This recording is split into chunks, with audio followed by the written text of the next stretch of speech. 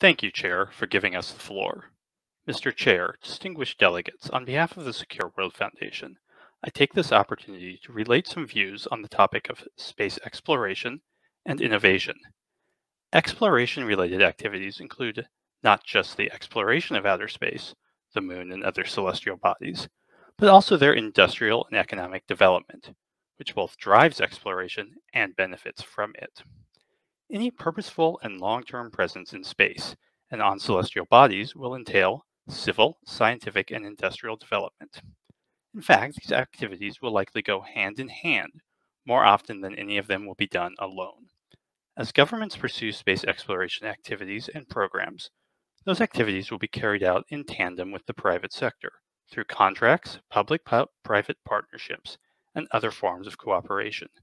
Today's space sector is one of a growing and increasingly capable suite of stakeholders, including governments, academia, and industry.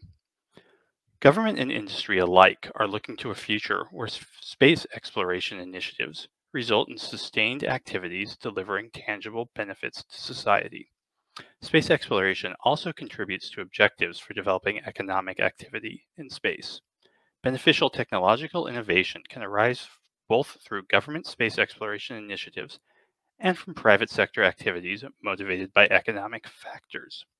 As such, the innovation in space exploration and innovation will entail economically viable activities in space, including the critical role of in situ resource utilization, or ISRU.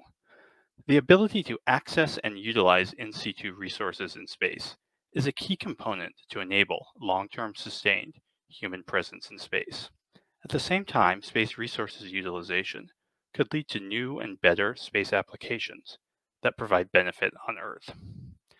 In this regard, SWF congratulates this committee on the agreement of the mandate and work plan for the Working Group on Legal Aspects of Space Resources Activities at this year's meeting of the Legal Subcommittee. As we noted in our statement to the 61st session of the Legal Subcommittee, adaptive governance frameworks for space resources utilization must consider and balance a wide range of interests, stakeholders, and activities, including environmental impact, heritage and cultural considerations, non-interference, and safety of operations. As activities related to space exploration become increasingly common, there will be a need to continue to consider the long-term sustainability of those activities. In the near to medium term, the moon is likely to be a focus for human and robotic space exploration activities by both government and private sector actors.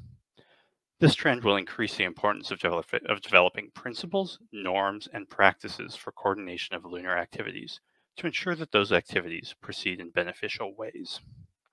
The lunar environment poses unique operational and sustainability challenges, which require consideration of scientific, economic, legal, cultural, and other factors in developing governance frameworks.